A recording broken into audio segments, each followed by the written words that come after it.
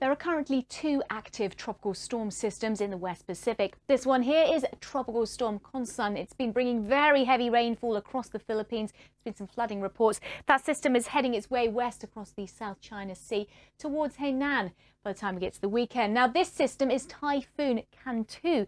It's the stronger of the two storm systems. It will be pushing its way northwestwards close to the north of Luzon in the Philippines by around about Friday, and then potentially heading up towards Taiwan by the weekend. So heavy rain associated with both of these tropical systems in the West Pacific over the next few days, both of them due to make landfall around about Sunday.